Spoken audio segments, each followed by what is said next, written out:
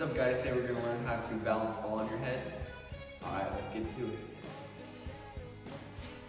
Alright, so this trick's a little bit different than the ones that I've taught prior on my channel. This one just takes more repetition and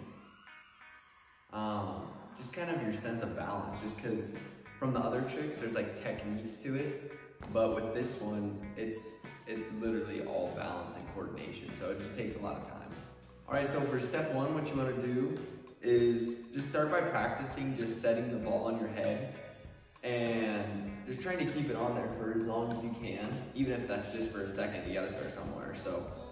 And the best way to go about doing that is to tilt your head back and set it like right on where your like forehead and the top of your head meet, so right there. That's where I love to bounce the ball.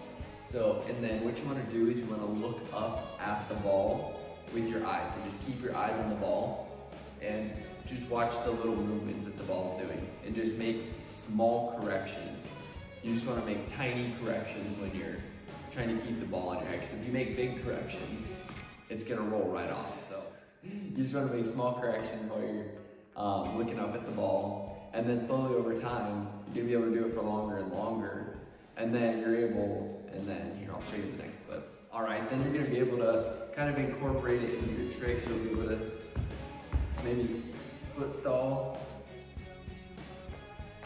to a head stall, back to a neck, and then, so yeah, you can just kind of incorporate it into your freestyle and just make it a part of your skill bag. All right, well, thank you guys for watching. I'll see you in the next video. Peace.